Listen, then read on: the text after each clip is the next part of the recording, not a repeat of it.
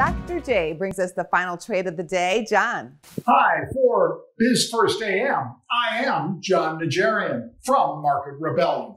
Angie, what we're focused on are the stocks that have made dramatic moves from the lower left to the upper right if you're looking at a chart, and some of those stocks that still have a lot of oomph, a lot of gas in the tank, if you will. Now, I think one of those stocks is Peloton, P-T-O-N. We've seen a lot of unusual option activity in this name. Everybody keeps saying, oh, it's done at 25, it's done at 45, it's done at 75, it's done at 100. And this week, it almost touched 120.